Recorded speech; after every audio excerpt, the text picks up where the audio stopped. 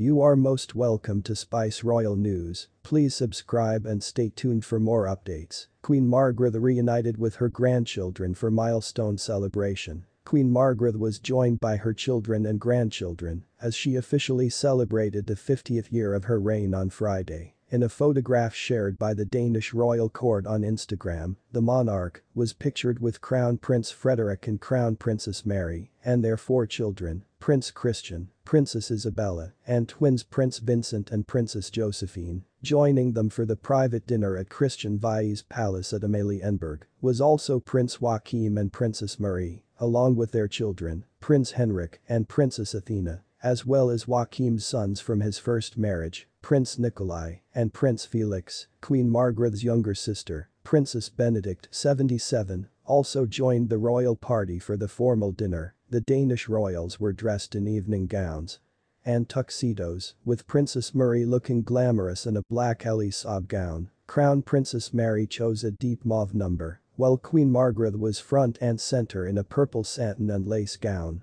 accessorizing with a string of pearls on Friday morning. The monarch was joined by her sons and their wives as they participated in the Danish parliament celebration for Queen Margrethe's Golden Jubilee. Queen Margrethe ascended the throne on 14 January 1972, following the death of her father, King Frederick IX, becoming the first female Danish sovereign under the new Act of Succession. Thanks for watching till the end. Please subscribe. God bless you.